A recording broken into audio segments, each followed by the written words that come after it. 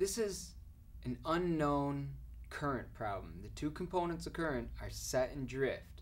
In this problem, that's what we're looking for. What were the set and drift of this current that acted on us? The problem says at 10:20 your position is 4111 north, longitude 7150 west. You're on course 56 per standard magnetic compass at 9.2 knots. At 11:12 your position is 4115.9 north, 7141.7 west. What were the set and drift? So let's start off by finding our position. Gave us a starting position, 4111 north, 7150 west. 7150 west is a meridian marked on the chart here. So now we get 4111 north, and we mark it on this meridian. At 7150, make a mark. This is our starting point. Now let's find our ending point. Our ending point is at 4115.9, 7141.7. So 4115.9 north. Let's get that. We line up east to west again, and we walk this up to 4115.9. We make a mark. Now we get our longitude. It was 7141.7. 41.7. 41.7. There we go.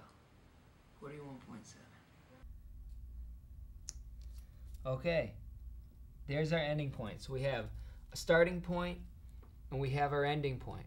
It's crucial to plot these accurately to get this problem correct.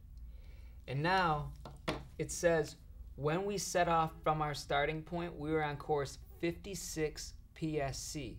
In order to put that on the chart, we have to convert it to true. 56 PSC, the deviation table for 56 gives 4 east. 56, we're going up, plus 4 east equals 60, minus 15 west equals 45 degrees true. Now we plot this 45 degrees true from our starting point toward 45. So we'll get our dividers again, go from the center, put it right on 45, bump our parallel rules on it. Now we have 45 on our parallel rules. We walk it to the starting point and we strike a line. Nice long one.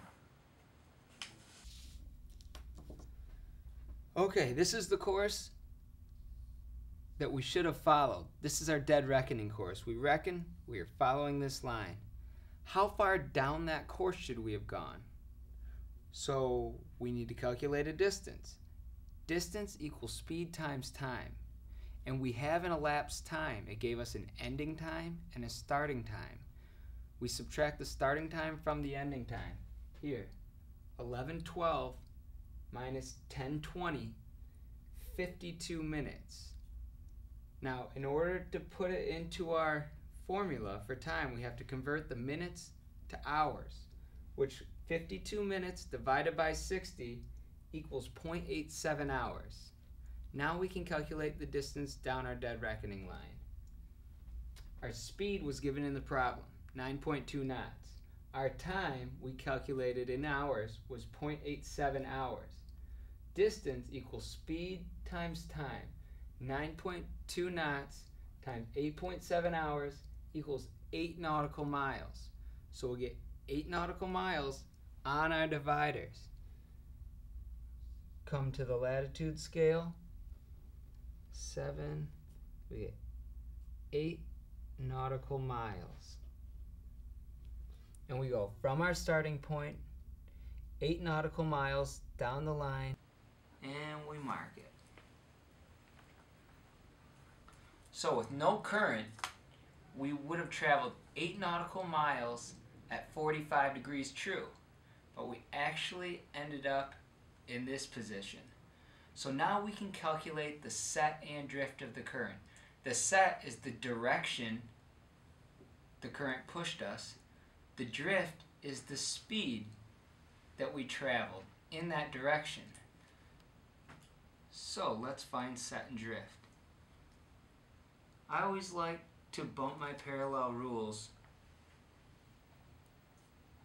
up against my dividers. This also gives me a distance. So we'll bump the parallel rules up against them. Walk it down to the compass rose. This part can get tricky. From our DR line to where we actually ended up, that's the side of the compass. So from the center toward where we actually ended up. 141 degrees true. That was our set. Now our drift is a speed in knots. Speed equals distance over time. So we need a distance. How far did we drift? So we measure from our DR position to our actual position. It comes to 1.1 nautical miles. We drifted 1.1 nautical miles in 0.87 hours. We used the same time from before. So 1.1 nautical miles divided by 0.87 hours equals 1.26 knots. That's the drift. So our set was 141 degrees true. Our drift was 1.26 knots. And that's how we do a unknown current problem, finding the set and drift that acted on us.